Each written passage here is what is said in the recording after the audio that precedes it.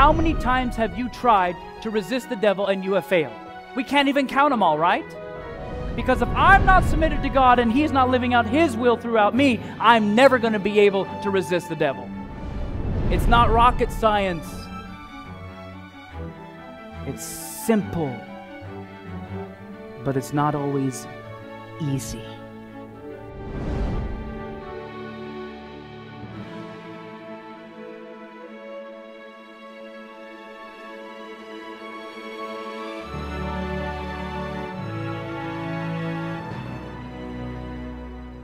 I'd like to welcome you to our last session of 10. And we have come a long way, haven't we? It's incredible. When you think about it, we started off just talking a little bit about Kobe and my story, and talking about those water crystals and all those little things that the music affected. And then we went into how the frontal lobe worked. And then we started to digest or dissect music and learn more about music. And then we went on our audible journey. And then we went through that audible journey and we had our ears more tuned to hear these things. And then from there, we started to go into the CCM and we started to go, wow, there are some problems, issues here. And yet we bring all of it to the culmination of worship, which was our last message. And I know that's a heavy one, but it's an important one, amen? Because God is deserving of our worship. And now we're going to jump into what I call the 4 C's of Christianity, because this is called the distraction dilemma. And the distraction dilemma is what the Lord wants to do is to be the object of our affection. The object of our affection. He wants us to see Him. He wants us to look to Him for all of our needs. Not to music, not to entertainment, not to anything else, right? And so we need Christ in this message.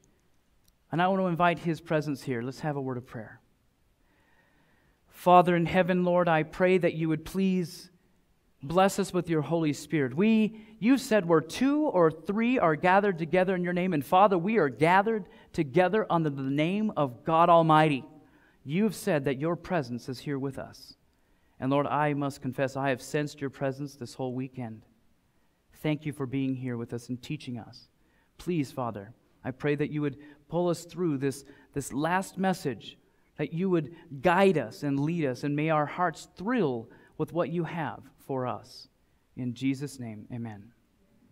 And so, this distraction dilemma is one that is in every single one of our lives, to either a small degree or a great degree. The devil puts many distractions out there, and that creates a dilemma for us Christians, right? Well, the main thing that the devil wants to do is to break our connection with God. That's really all he wants to do, and he doesn't care what distraction we get wrapped up in.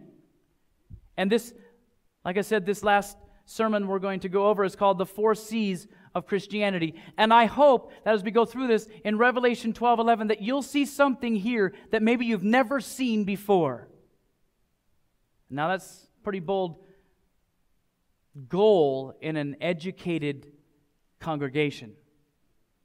But when I was studying this scripture, and they overcame him by the blood of the Lamb and by the word of their testimony, and they loved not their lives unto the death. When I was studying this scripture, God spoke to my heart one day and showed me something that helped me to just distill it down. And it was very exciting and very profound to me, and I want to share that with you.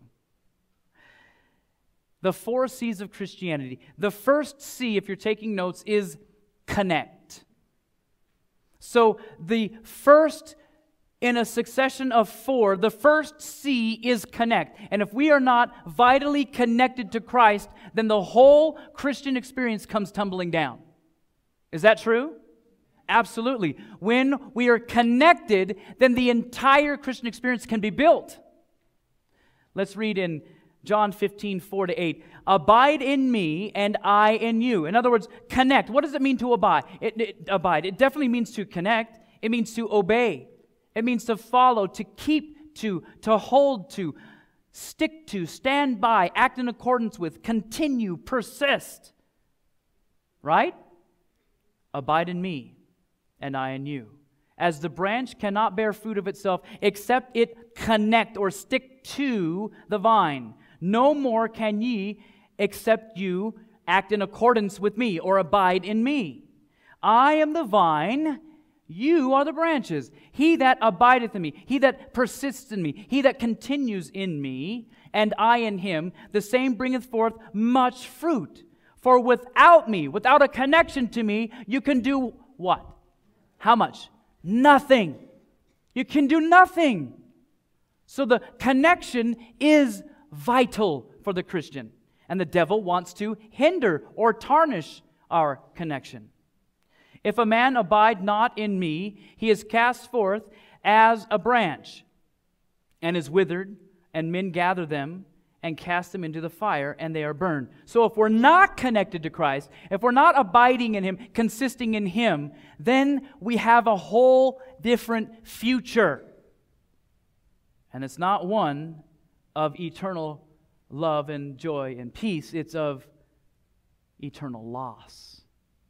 If you abide in me, if you follow me, if you keep to me, if you stick to me, and my words abide in you, persist in you, and if they stick to your ribs, if you will, you shall ask what you will, and it shall be done unto you. Wow! But many times we go and we pray and we say, oh Lord, I need this or I need that, or oh, this is happening and oh, this is happening. And we're going back and forth saying, oh, I need the Lord. No, I can take control. I need the Lord. No, I can take control. Yet we don't want to connect with him, and we're wondering why it seems like sometimes our prayers aren't being answered. Because many times he speaks to us through his word, but we're not spending time in his word. Hello? Because a reciprocal relationship is what the Lord needs. Just like between a husband and a wife. There needs to be what kind of communication? One way or two-way? Two-way communication. And so when we have two-way communication with God, we pray to him. That's us speaking to him. He either impresses our mind or he reveals his will and his word. That's him speaking to us. So if we neglect the answers that we're praying for, no wonder we're not hearing the answers sometimes. Does that make sense? Verse 8, herein is my Father glorified, that you bear much fruit. So God wants us to be amazing fruit bearers. And we shall know them by their fruit. And so you shall be my disciples. So the only way to bear much fruit is to be connected to Jesus, the vine. The only way to overcome, ultimately, is found in James 4:7. Submit yourselves, therefore, to God, resist the devil, and he will flee from you. So, how do we submit ourselves, therefore, to God? What does that mean to submit ourselves, therefore, to God? Obey? Sure. When you submit to something, you're obeying. Are you above or below that? You're below it. So when I submit to God, I know my rightful place. I'm not the creator. I am the creation. And I'm not going to put my ideas above the creator's ideas. Amen? And so I know my place, and I'm going to say, not my will, but yours be done. You see, when I do this whole philosophical thing of do what thou wilt, when I engage in that kind of lifestyle, what I'm saying is, I know better than God. I'm higher than God. No, it says to submit yourselves, therefore, to God. So, when we come to God, we submit, we're saying, I don't have the answers. I'm not above you. You're above me. I submit to you, and I'm asking you to change my heart. I'm asking you to work through me. Because the next part of the phrase says, resist the devil. Because if I'm not submitted to God and He's not living out His will throughout me, I'm never going to be able to resist the devil. How many times have you tried to resist the devil and you have failed?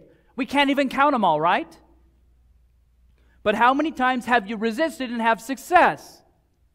Hopefully you can't count them all. Amen? What's the difference?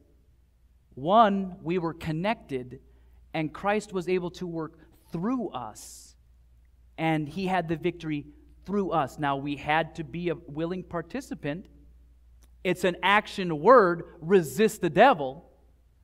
And then, of course, it says, the devil will flee from you. You see, it's actually an equation. This plus this equals this. Submission plus resistance with his strength and power equals victory. The devil fleeing. That's powerful to me. Now,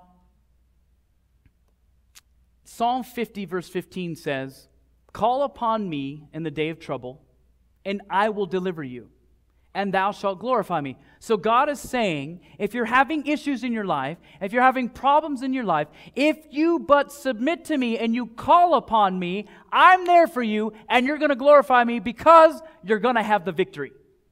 Because God has an expected end for us, and that is a victorious one. Do you believe that, church? Amen. Now, I enjoy a healthy relationship with my mother. Praise God. It was rough and tough when I was a kid, but God has really healed us and brought things together for us. And sometimes I call my mother. And sometimes she has the audacity not to answer the phone. I get, hello, this is Pam. I'm sorry, I'm not here right now. I'm like, that's not Pam. That's not true. It's a poor copy of Pam, right? I'm not here available right now. Leave me a message and I'll get back to you as soon as I can. But Mom, I needed some counsel. Mother, I needed to talk to you about something. And she had the audacity to have a life outside of mine. But here's what's so amazing to me about God. Every time I've called upon God, I have never gotten an answering machine. Amen? Never once. There's always been God on the other end.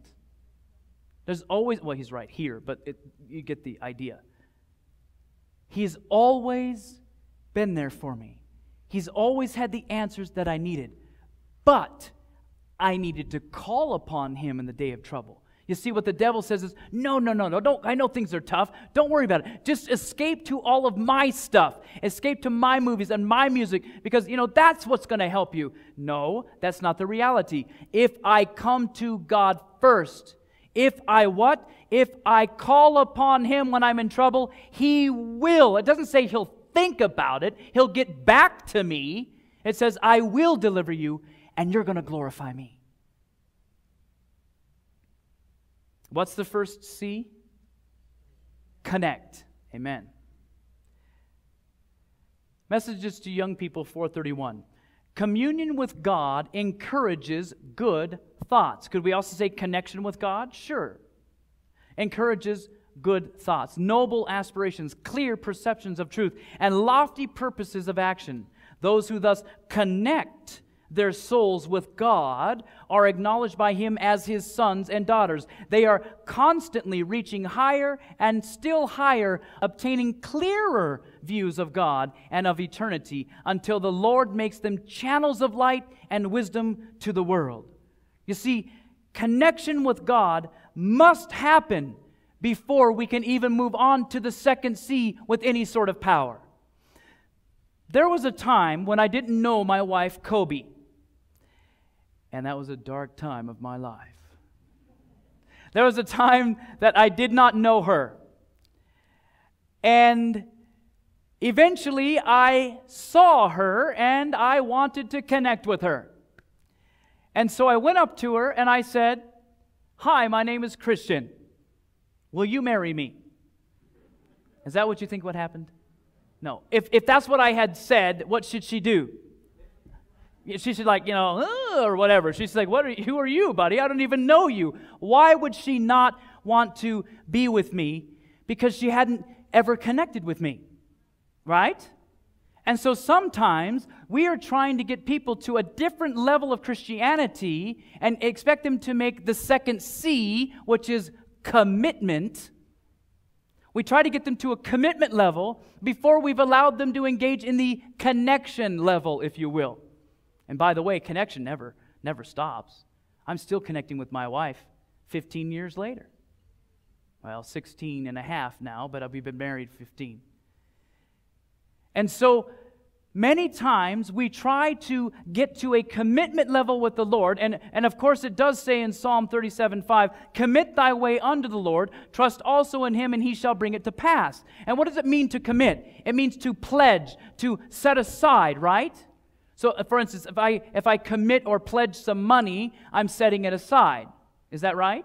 Sure. So what happens is we're trying sometimes to get people to make a commitment to God, sometimes within a short 28-day a prophecy seminar, and we want them to get them to a place of commitment and expect them to have connected and made a decision, and yes, I'm going to go through and have a life with Jesus now. And friends, sometimes that format just doesn't work. I'm not faulting it, but there are some things we got to be careful with. That's why I'm thankful for pastors and elders and the laity that will actually be at the seminars and support the seminars and make friends with those who are attending, because we need to engage in that friendship evangelism to where we can start loving them into the truth, and they go, yeah, now I'm seeing it. I see God's people here, and I want to be part of this.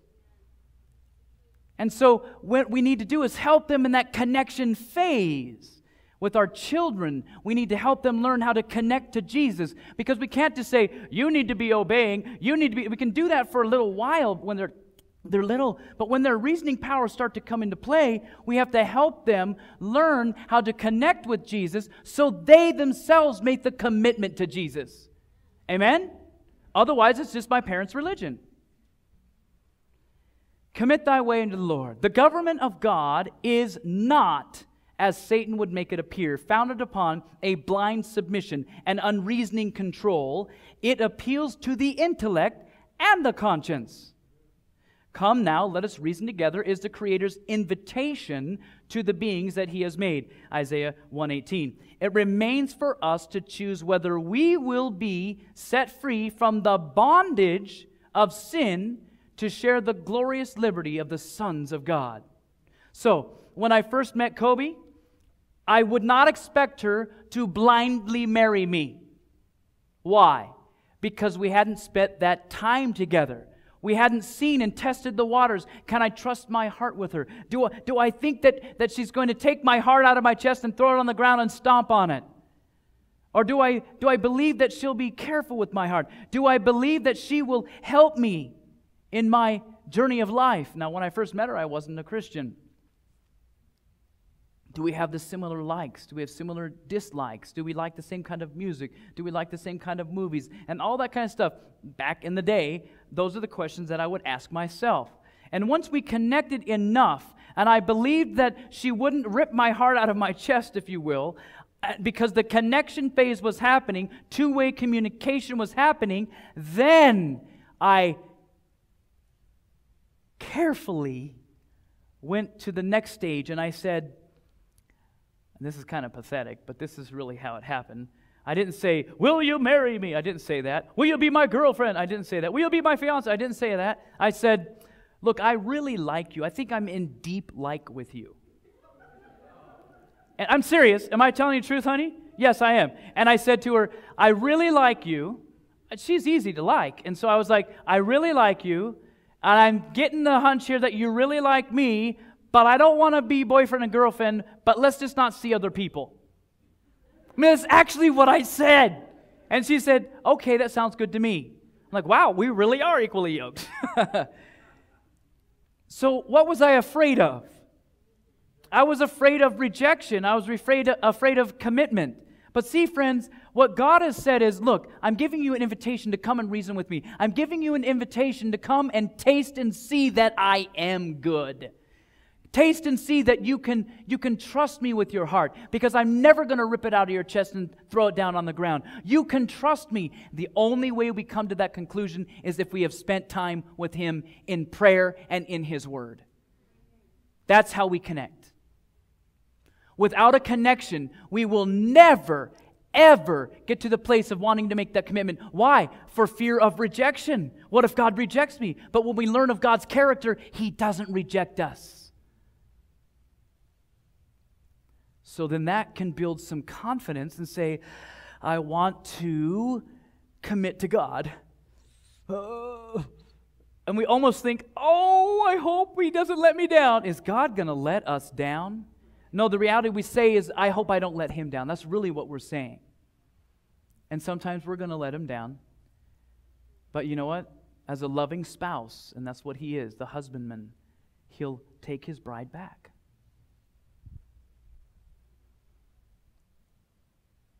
Eventually we moved to that commitment phase because I learned that I could trust Kobe, and she learned that she could trust me, that she wouldn't betray me.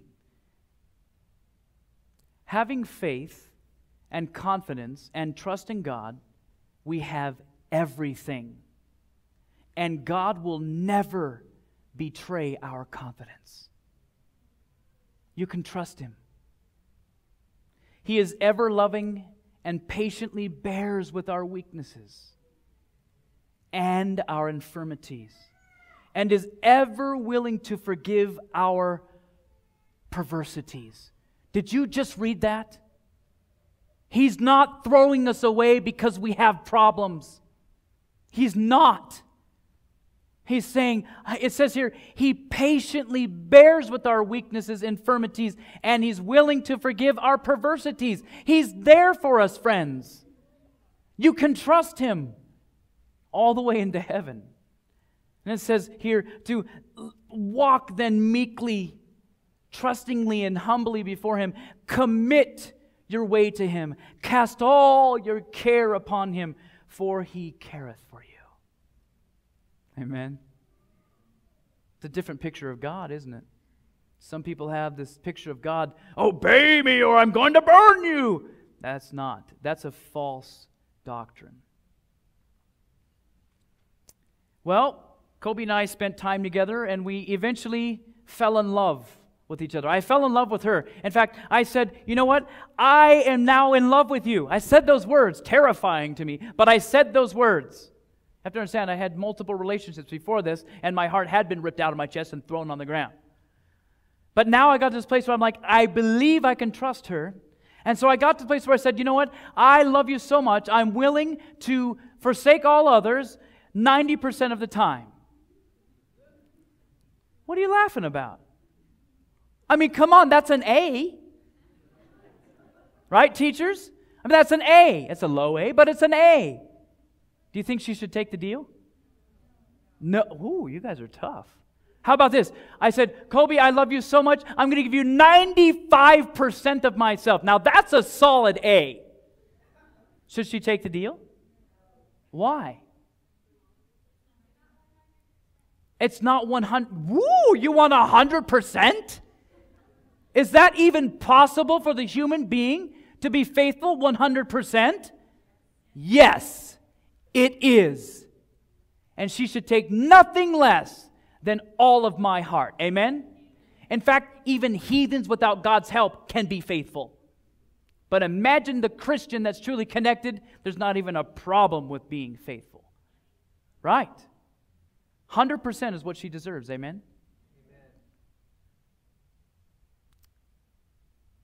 You know what's amazing to me is that God knows all our junk. He knows who we are, not the facade we might put on. He knows the struggles we have that maybe even our spouse doesn't even know about. He knows what's really going on in our hearts. He knows how sometimes we're even questioning, is all this even real? He knows sometimes that we're backsliding. Sometimes we might be backslidden right now. He knows all the skeletons in our closet. In fact, I want to say, if Kobe probably knew just how emotionally messed up I was, I don't know that she would have taken the deal. Because I was a pretty damaged guy with my abusive childhood and all the junk and the mental stuff that had happened during my childhood. I didn't know how to love. I was totally messed up. And I think if she could really read and see my heart, she would have been like, no thank you. But you know what? God can really see, and He knows our hearts. And here's the most beautiful news today. He has still chosen you. He still chose me. And guess what? I don't even give him 100%. Should he take the deal? In logical terms, no. Because sometimes I go, as the Bible says, a whoring after other lovers. But you know what? God will take the deal even if we give him just 1%. He says, I can work with that. And God's a miracle worker. Because at one point in my life, I gave him maybe 1%.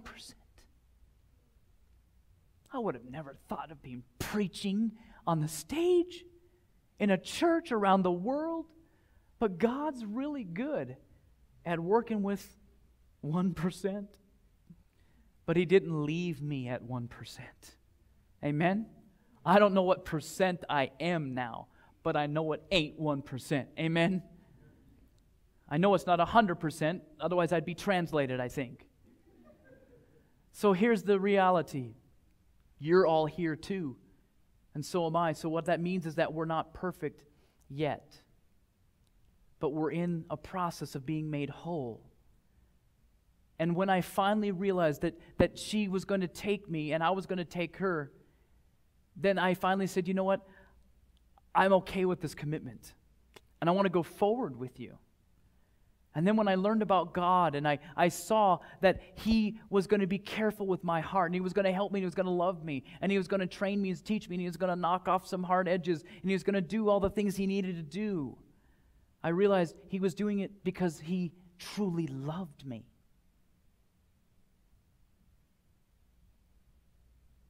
You are a chosen generation. You're chosen by God Himself. You are a royal priesthood. We come from a royal family, friends. We are a holy nation, a peculiar people. That means a set-aside people. That you should show forth the praises of Him who hath called you out of darkness into His marvelous light. We love Him because He first loved us. And so I hope that our love for God is actually reflected in our lives. I hope we're not paying lip service to Him, saying, oh, I love God, and we go out with our life and we deny God. I could say to Kobe, I love you so much. I'm sorry that I went out and I was with some other woman. I'm so sorry, and I never do it again. Could she forgive me? Yeah, and could we move on and have a healthy relationship? We could. That's true. It's happened. Not with us. I'm sorry. It's happened around this world. Praise God. Right, honey? It has not happened. But the reality is, there is forgiveness for sin. And even if we go off a whoring, as 7 books in the Bible describe, after our idols or after other lovers, and we go off after these things, and we come back to God, God doesn't go, are you sure you want to come back this time? He says, no, I will sing over you. I love you, and the lost has been found.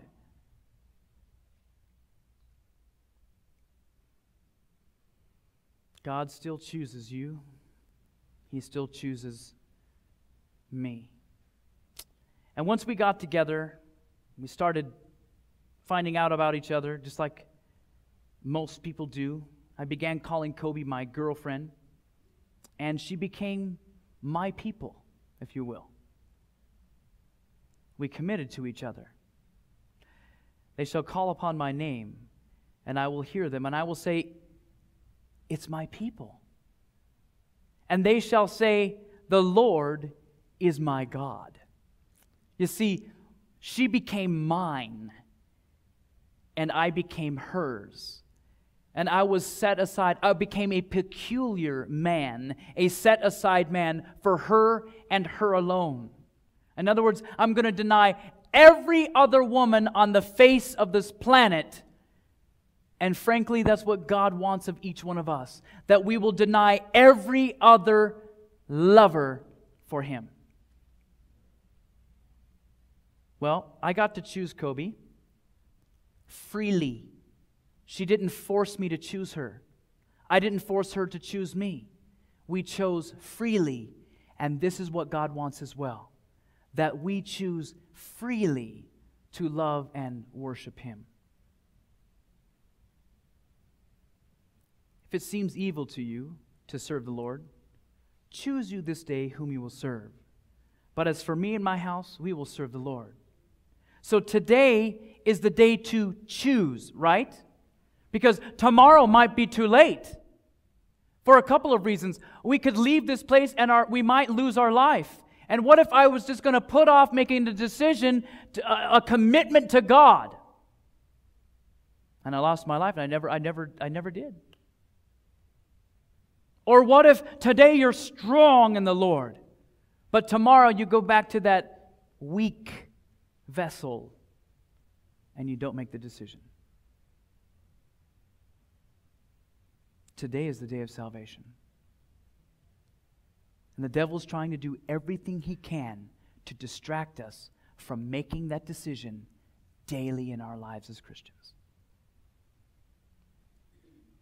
He tells us to come out from among them and be ye separate, saith the Lord. Separate from all other lovers, separate from all other idols. Come away from all other gods, if you will. He says, come on, come out. The Spirit of prophecy says, let us think of the goodness of God. Let us tell of His power. Let us sing of His love. Let us commit our souls unto God as unto a faithful Creator and stop worrying and fretting. God will help us to live above the things of this life and will give us abundance of good things to think about and to talk about. Let us come into the presence of Christ. He is cleansing the heavenly sanctuary. Let us enter there by faith. Provision has been made for our cleansing. A fountain has been opened for sin and uncleanness. Ask in faith for the grace of God, and you will not ask in vain. Here's what I want to say, friends. You can trust God with all of your heart. I challenge you to connect with Him like you've never connected before. And when you see just how beautiful and awesome God is, then don't hesitate to make a commitment to Him. Seize the moment. What prevents you from being baptized right now? What stumbling blocks are in our way? What distractions do we have in our life that we think we can't live without?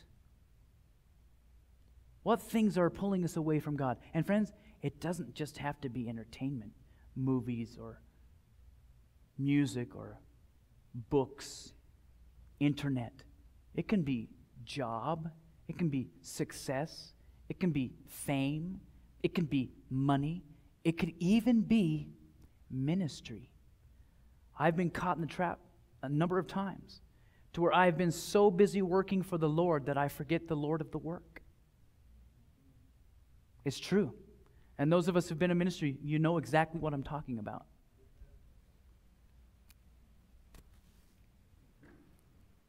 The first C is connect. And how do we connect? Say again. I can't hear you. Knowing more of God. We connect with God. We get into our Bibles. We pray. We spend time with the Lord. That's connection, right? And then once we see what God has for us and that we need Him in our life and that He has nothing but good to offer us and to help us, then we can move to a commitment stage. And once we step forward in that commitment, we are now commencing. That's the third C. We're now commencing our life with God. And so it was with Kobe. When I first met her, we had to spend time together to get to know each other. And then when I saw I could trust her and she could trust me, then I committed my life to her and she committed to me. And then finally I said the words, "Will you," what? "Marry me." And I got on my knees and I had a bouquet of flowers. It was cheesy, I suppose, but that's how I did it. Amen. She said it was perfect. Praise the Lord. There's a big story there, by the way. Someday we might release our story. It's amazing. And so I asked her to marry me, and my heart's going, boop, boop, boop, boop, boop, boop, boop, boop, right? And then she says yes, and it's like, oh, I heard the angels. La.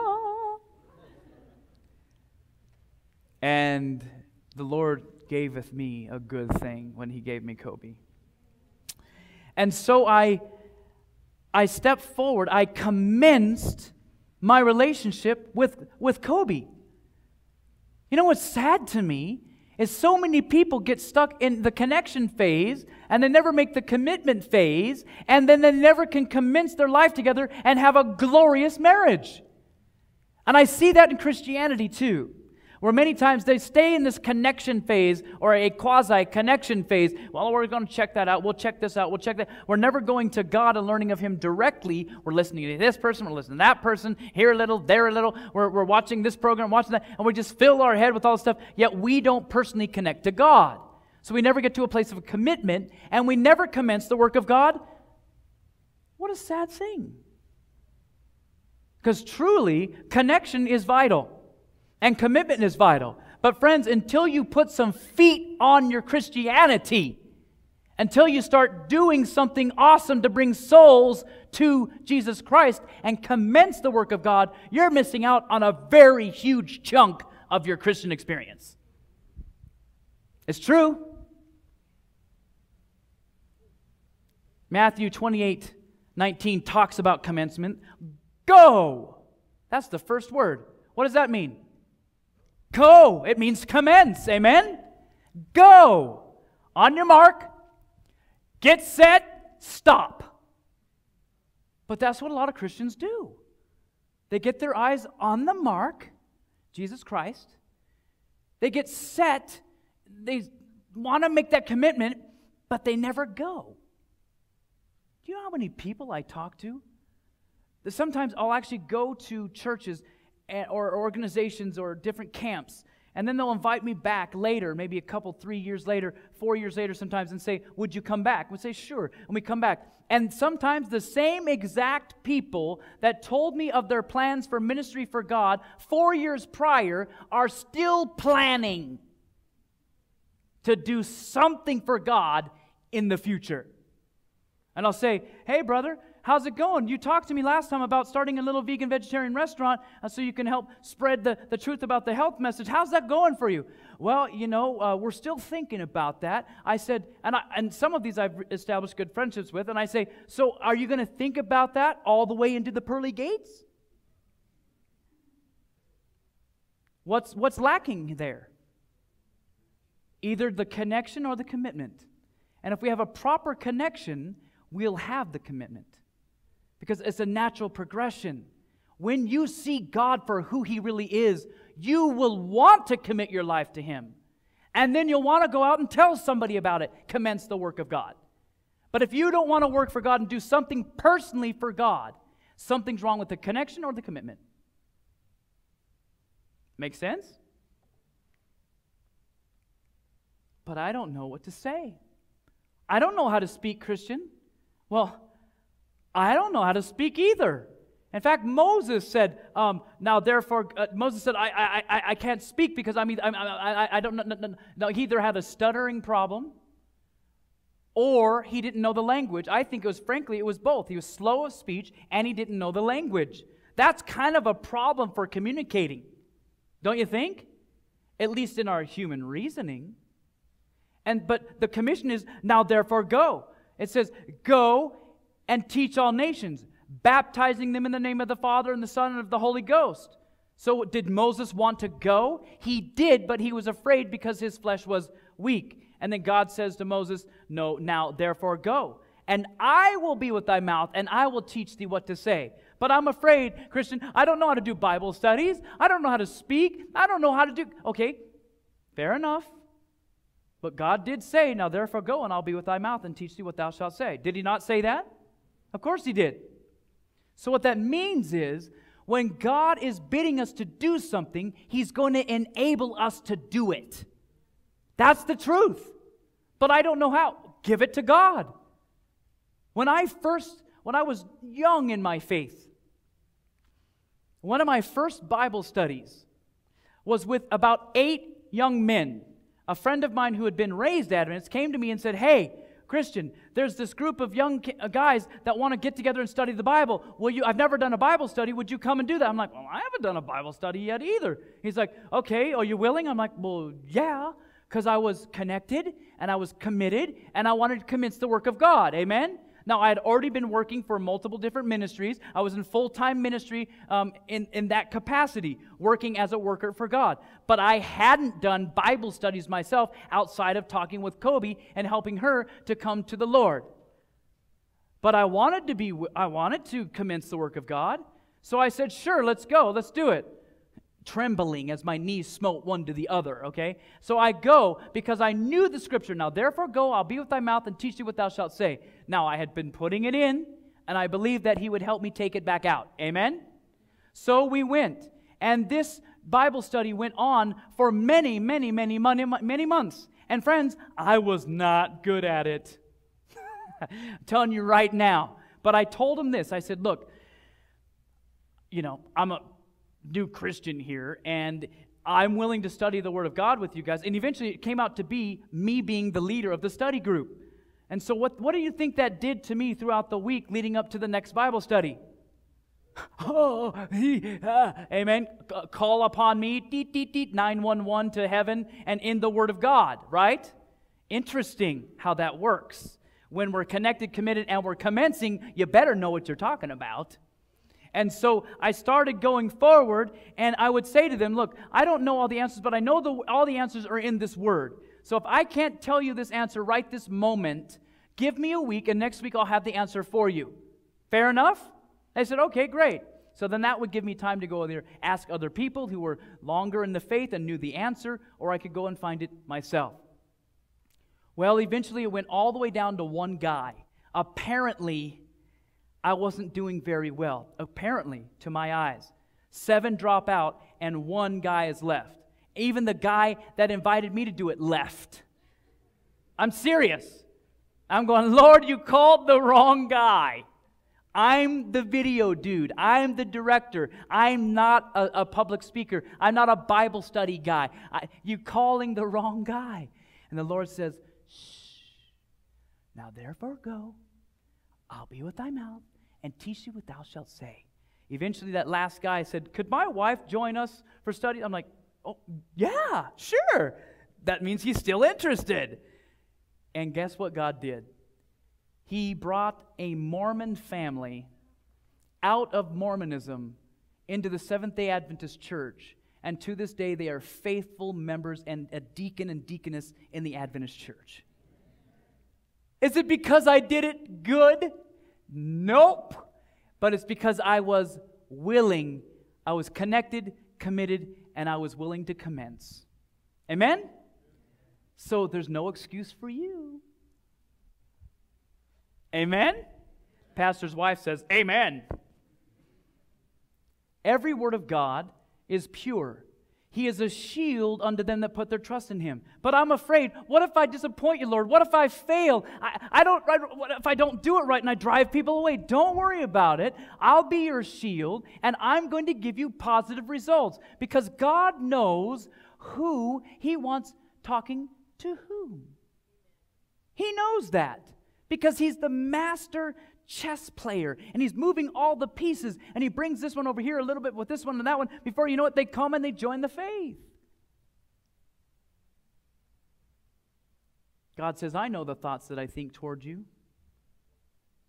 Thoughts of peace, not of evil, to give you an expected end. I will help you through your walk with me, and when you commence, I'm going to give you an expected end. You will be successful. Now, seemingly, it was a loss because we lost 7 of them. No. In God's eyes, it was a colossal victory because we gained 2 souls for the kingdom. Amen? For God is not unrighteous to forget your work and labor of love, which ye have showed toward His name, and that you have ministered to the saints, and you do minister. So it is about going out and sharing our faith. But friends, if I don't have a faith in God, what am I going to share? Do you see why connection is vital? The connection must come first. Then the commitment built on the connection. And then the commencing of the work of God that's built on your commitment and the connection. Make sense?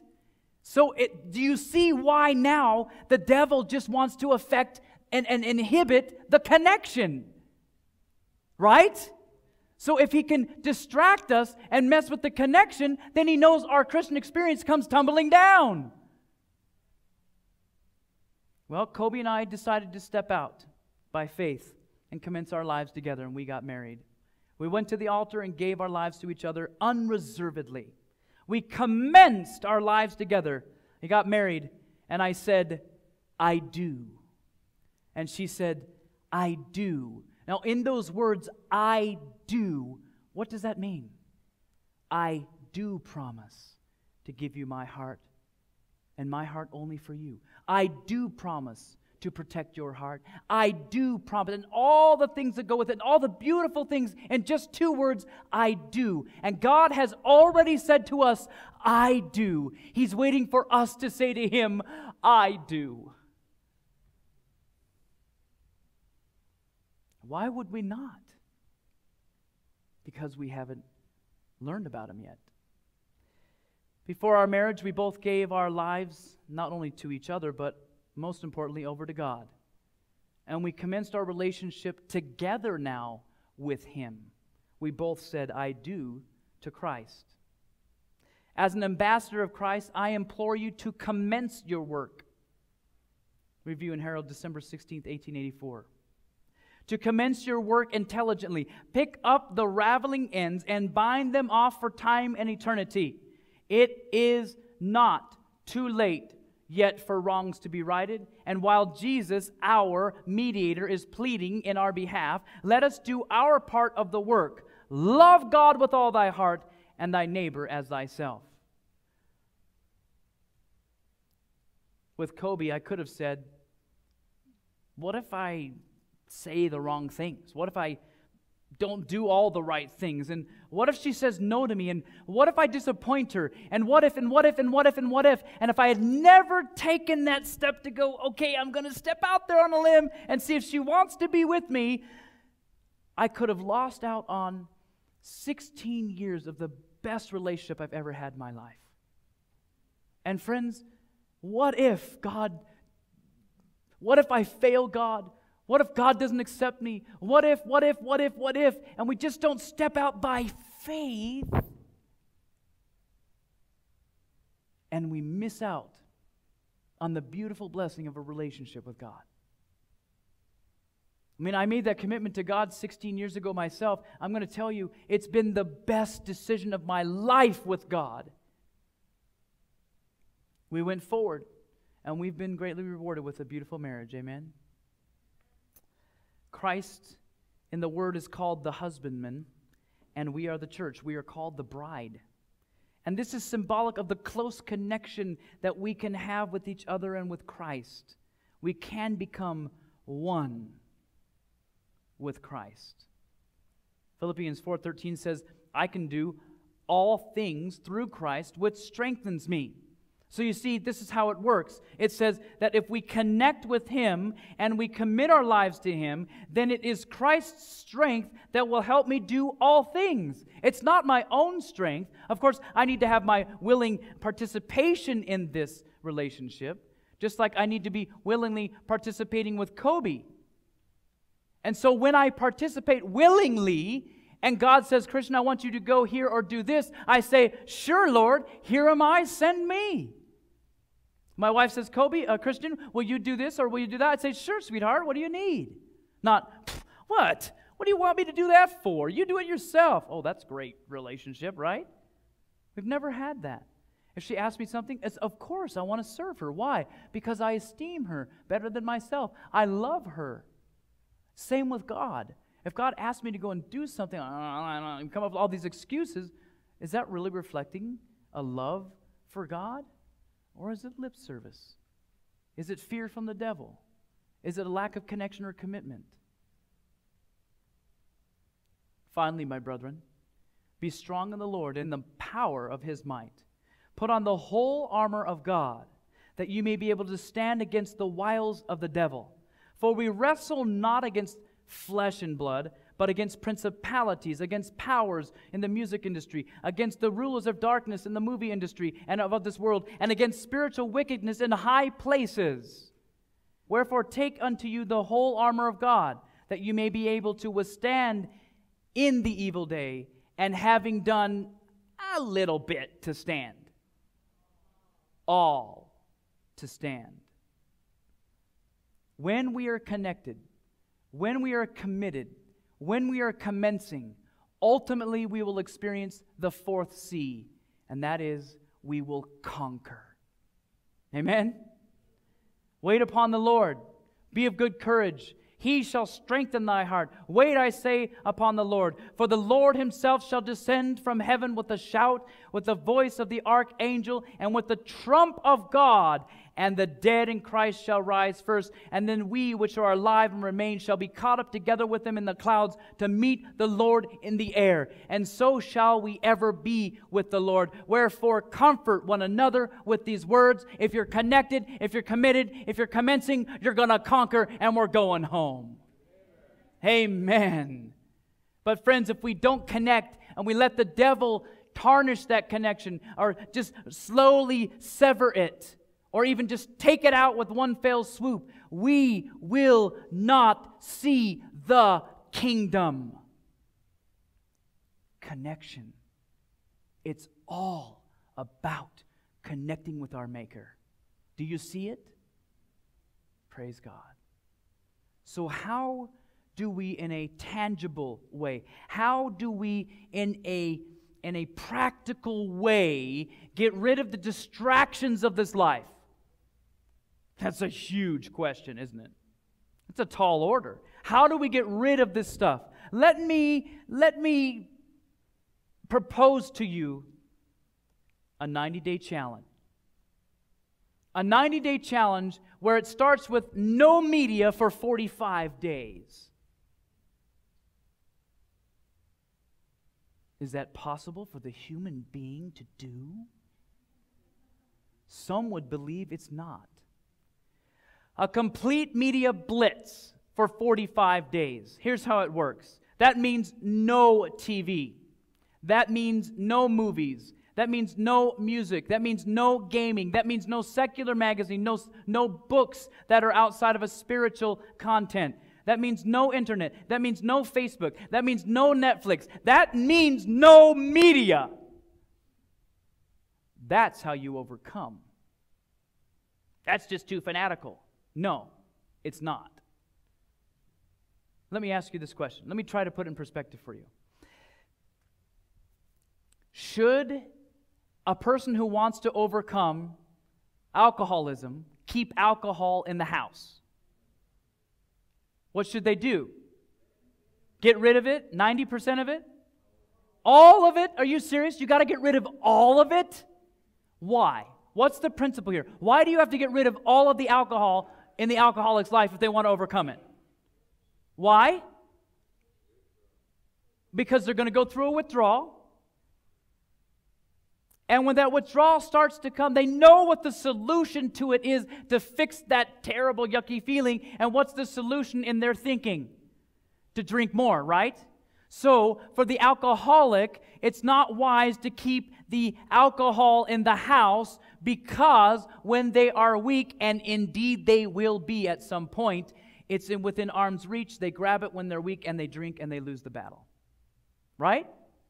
But yet, if they cast it out, not just like take the bottle and carefully set it in the garbage can just in case I want it later, but no, they dump it all out, and then they rinse it out so you can't even lick the bottle, right? And you throw it away, you smash the bottle in your garbage can, and then when that temptation comes to drink, guess what they've created around themselves? A bubble. Amen? You're right, a buffer zone. And so what God wants to do is set up a very real hedge of protection around us. And so we ask God to protect us from the things of this world. We ask God to protect us from the invasion of the devil. We say, Lord, please keep the devil away. And then he sets up this hedge of protection. And then we say, hey guys, what Hollywood movie do you want to watch with all the rated R information in it? And then the hedge goes bye-bye and the devil comes in. Wow. Is that how it works? That's how it works. The holy angels are here going, get back, you hounds of hell. No, stay back. These are God's people. They've asked for protection. We're protecting them. Out. And the angels are like, don't worry about it. We got Netflix coming in the mail. Don't worry about it. We got this thing coming. Don't worry about it. They're going to surf on the internet. We're going to pop up a little ad. You get the idea, right? All of a sudden, these little arrogant fallen angels who want to do us harm are invited into our presence because we've accepted the things of the devil into our home, and the holy angels of God fold their wings and step back and take their light with them. Have mercy is right. No media for 45 days. So what we do is we kick potentially the devil to the curb, if you will, for 45 days. Now, why would we do this? Why would we actually fast from all of it? Well, this is a good question. Because we found scientifically it takes about 45 days to create a new habit. About 40. It will reset our taste buds and our earbuds, if you will. Our discernment will improve. We will begin to hear the voice of God. Our Christian experience will reach new heights. The world will grow strangely dim, praise God, and we will have time to invest in our walk with God, and we will even learn to embrace quiet. I used to not be able to have any quiet in my life. I had to have something going in the background, the radio or the TV or something making some noise, because frankly, I didn't want to be alone with my own thoughts. But as I've spent more time with God, and He's helped me deal with so many of these evil thoughts and this broken heart, I have now finally come to the place in my life where I just like quiet. Do you know how freeing that is? Oh, and I even like going into that alpha pattern and relaxing in God's nature or listening to the birds and the trees. Before I would have thought, forget that. So the 90-day challenge, we stop feeding the carnal dog. We starve the carnal dog for 45 days. On day one, we delete all of the media out of our lives, or whatever it might be that the Holy Spirit has revealed to be a problem in our life. And then we leave the items that we're not quite sure about right now, the gray area. We just leave them and set them aside. We replace the empty time now, and trust me, there will be a lot of time. You'll be shocked how much time you have in your life. We replace that empty time with productive things. People say, oh, I could never do that. Then God's a liar. Because He says, I can do all things through Christ who strengthens me. Amen? That means I can even live without my Facebook. I can't live without it. Then how has humanity done it for the previous 6,000 years? It's amazing to me what we think we need to survive. How will we communicate? Oh, I don't know. Maybe drive over to someone's house and have dinner with them. I don't know. Pick up a telephone and say, hi, Mom, I love you. Not, hey, I'm here now. Good. You can't even put complete sentences together. It's all only consonants. No, just let's pick up the phone and talk. Amen? What the devil's doing is he's cutting communication, vital, healthy communication, everywhere he can. I could never do that. I don't think I could. Forget that. If that's your reaction to this challenge, that's to serve as a warning that our souls are distracted from Jesus. Did you catch that? That should serve as a warning. Well, If immediately like, I'm not going to do that for 45 days, then that means something else has taken up residence in your heart and it's distracting you from Jesus. That's what that means.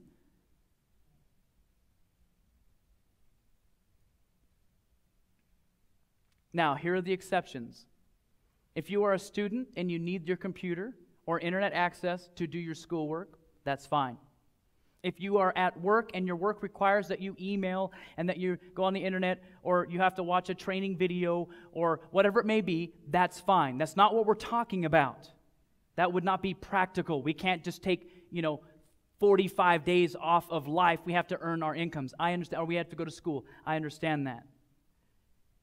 If you're doing church music in church and you need to rehearse, that's great. If you're in music lessons, that's great. If you are in hard rock and roll, learning how to play the piano, I would say no for 45 days. Let God change your taste buds. Amen?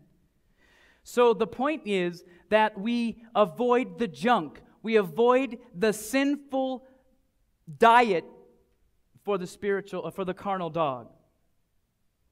Now, you will not be able to escape this kind of music or the type of media in this world.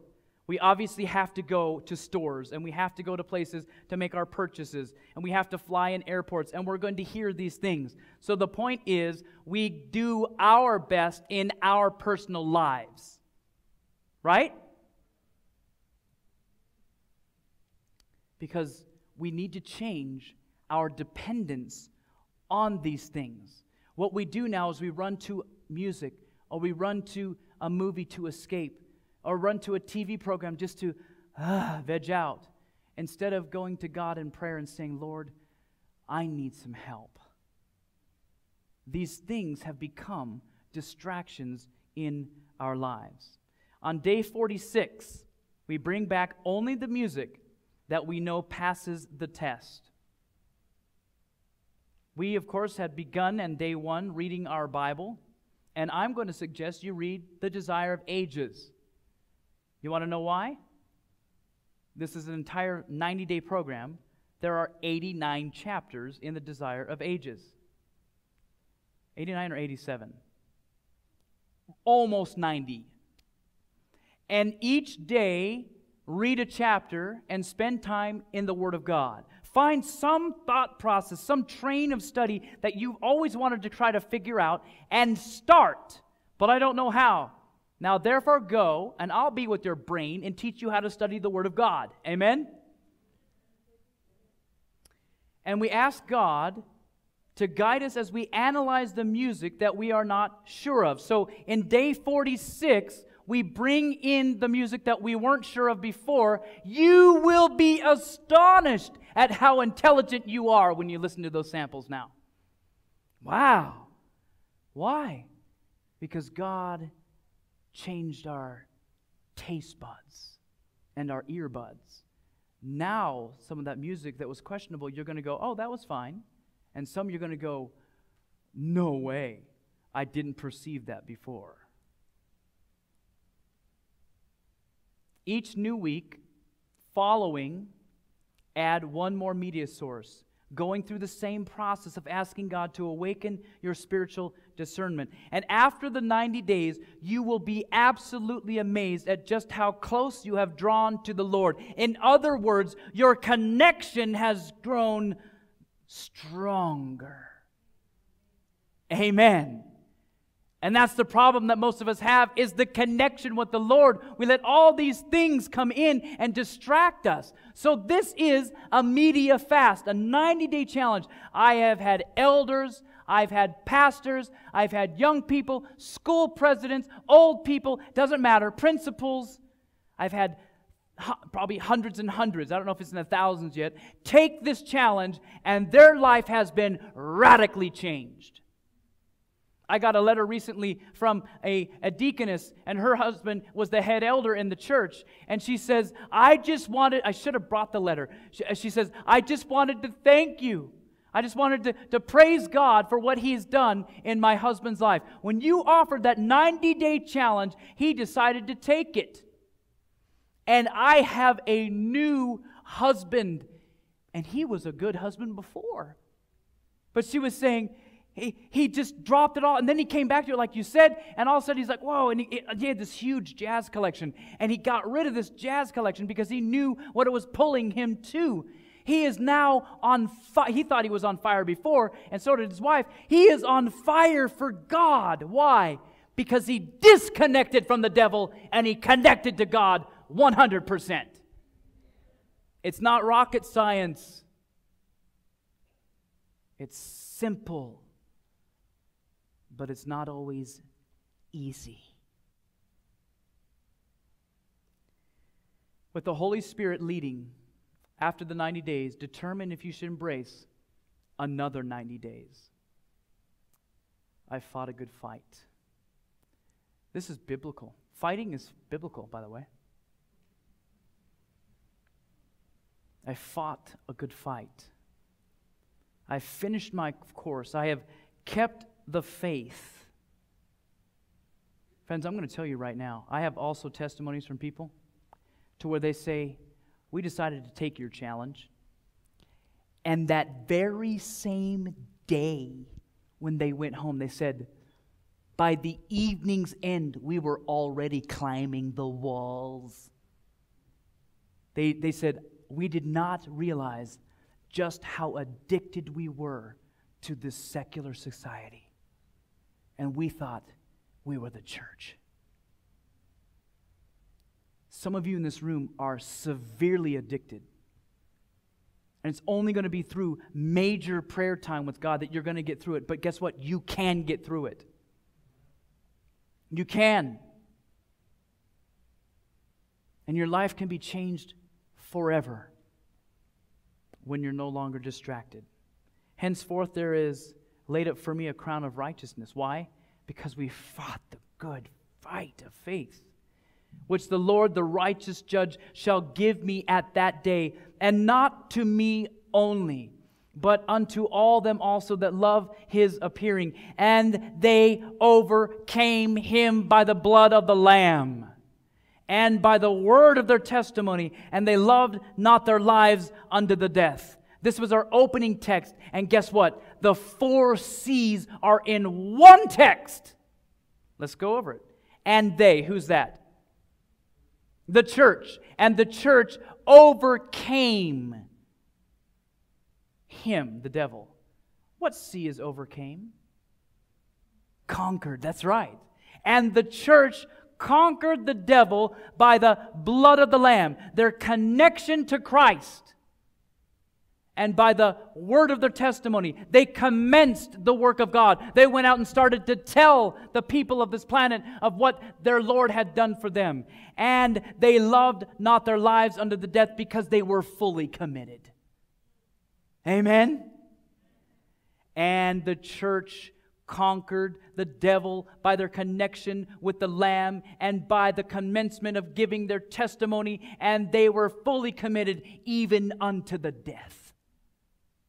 But friends, without the connection, there is no victory. So I want to encourage you to be very confident of this very thing, that he which hath begun a good work in you will perform it unto the day of Jesus Christ. He's promised, I believe it, and you can take that all the way to heaven.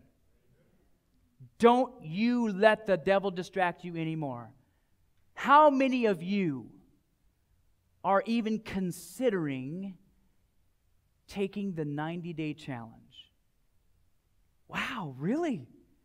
Praise the Lord. That is impressive. I can make you one promise. It will change your life. It'll change it. You will be, in 90 short days, a more connected Christian. And like our family, you may have to do another 90 days. Maybe another 90 days. But what's that in the blip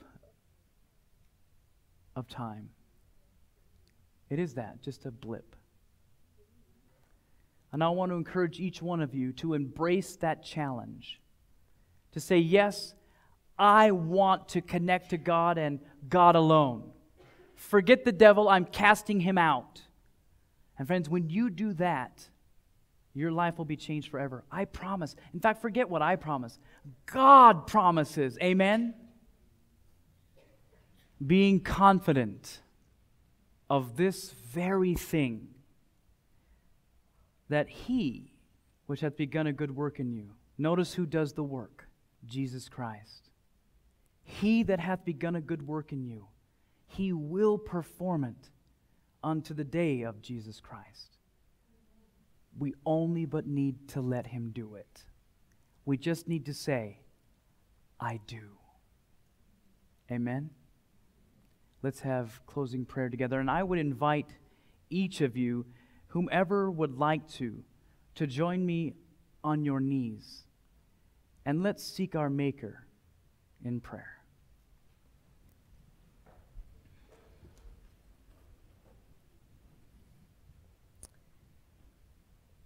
Father in heaven, we ask that as we submit ourselves now, therefore, to God, that you will come into our hearts. You will help us to resist the devil so he can flee from us. Lord, I pray that you would please help each one here that is making the decision to make colossal changes in their life. And be with those who are watching around the world right now and help them, Father, to make those decisions as well. And for those who have already made the decision, yes, I need to do this. Maybe I don't want to, but I need to do this. Lord, I pray that you would fortify them as well.